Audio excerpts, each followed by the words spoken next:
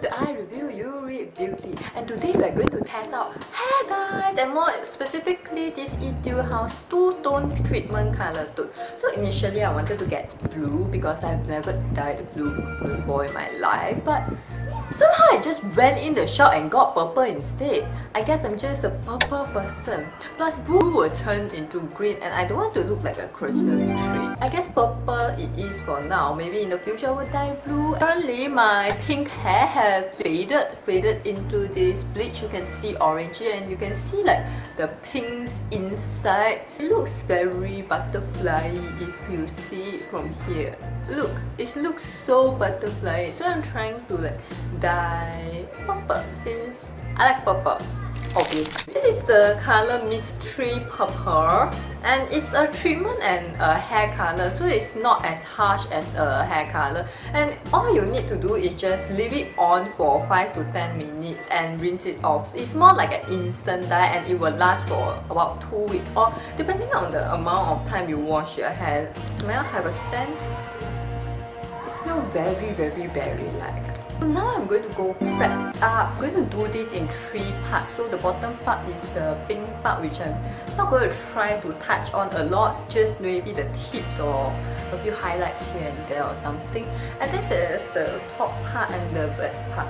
I have squeezed half or almost half a bottle on this. It's easier to stick up the dye on a tray rather than keep squeezing and causing a mess everywhere. I'm not quite sure how I'm going to do this on camera because it's such a mess. I'm just going to do it off camera, I guess. I will see you when I'm done.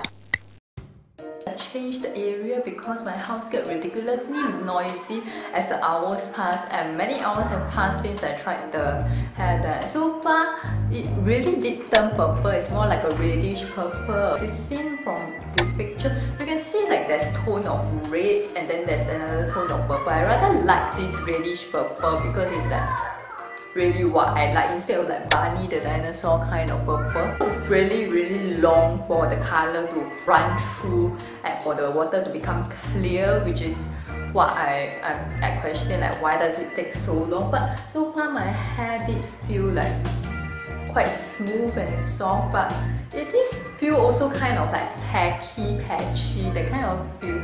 And I realized that dyeing your hair by your own is really difficult because you can't really see the back, you can't touch the back. I'm sure some part is red because maybe I didn't touch it enough, but I am rather happy with my current color.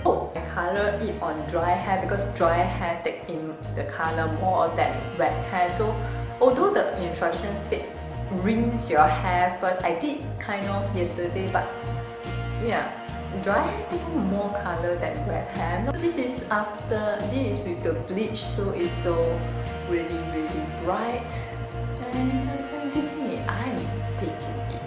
Overall, I do like the berry fragrance it has, but I'm not very fond of its long run through time. It took me like 30 minutes to run through the color, and I'm sure right now if I go underwater now, the water is going to turn red or purple. The tube is about like $15.90.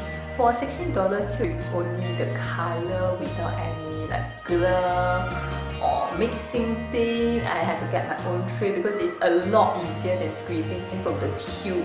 Would I recommend this? The color, because there's limited amount of color which you can buy in Singapore unless you get like a manic water, which only works the same way and it's a lot brighter, but this is a treatment, so it's kind of like better for your hair and it does feel soft. Thank you for watching IreviewUread Beauty, and that is my review, my first hair dye review. Interestingly, I guess there's like a lot of background noises right now because I live next to a playground and it's so noisy. I better sign off here. Do like, subscribe and comment, and I'll see you in the next video. Bye! Number 3! In this episode of IreviewUread 7, I dyed my hair ombre pink. It's pink. Next, we head off to C3AFA. So now we are at AF